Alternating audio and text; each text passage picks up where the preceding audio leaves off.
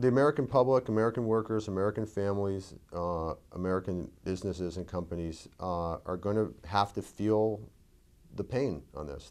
We are living under a system of spending and taxes that is unsustainable. Something has to give. This is At Brookings, a weekly, in-depth look at issues behind the news. This week, the federal budget outlook.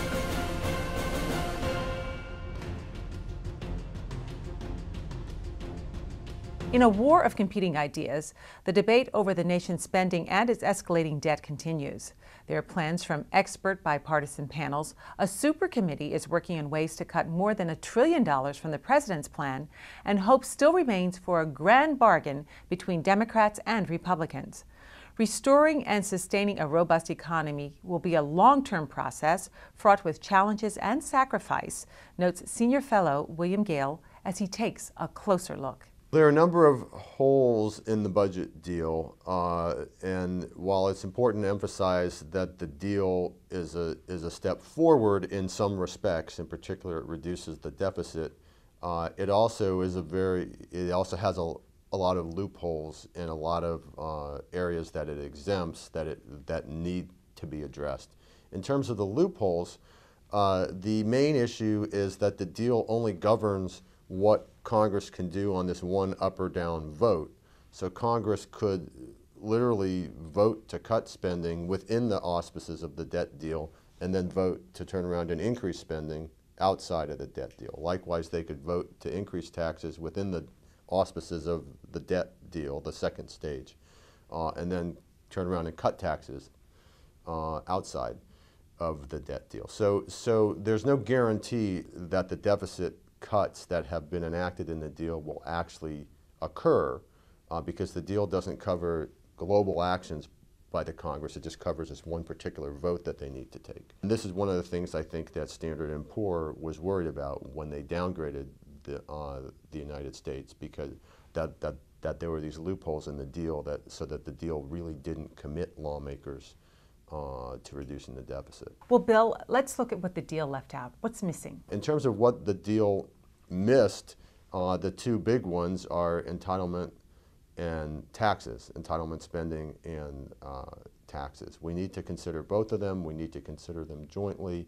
We cannot solve the deficit situation without cutting entitlements and raising revenues, raising taxes. Sometimes it's kind of hard to understand what the debate is actually about because there is more than one precedent for raising taxes and cutting spending, isn't there? There's a lot of objection to the notion that we need to consider tax increases, but if you look historically at what the U.S. has done, every budget agreement we've had, whether it was the Social Security agreement in the 80s, the budget deal in the 90s, or in the Clinton administration, they all involved combinations of tax increases and spending cuts. And you can see why that's a more stable outcome.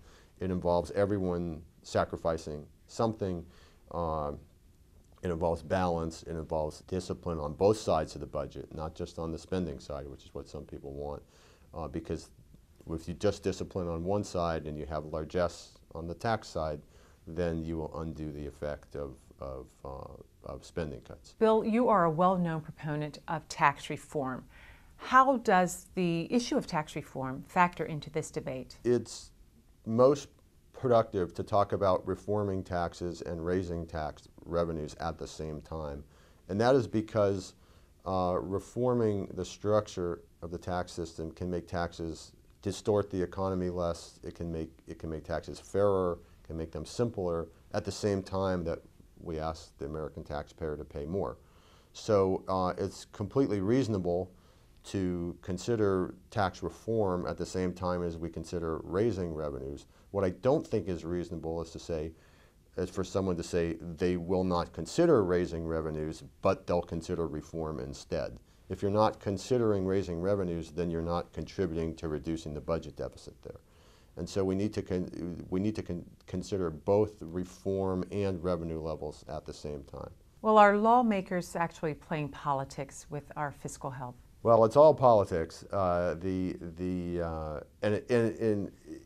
a sense, it should be politics. I mean, there are value judgments here that need to be made. Let me be clear. It should be a political decision, where I mean political in the sense of society making a choice about what it values. Do we want to cut health care substantially, or do we want to maintain health care levels and pay for those health care levels with higher taxes? That's a legitimate choice, a legitimate value judgment that people have to think about.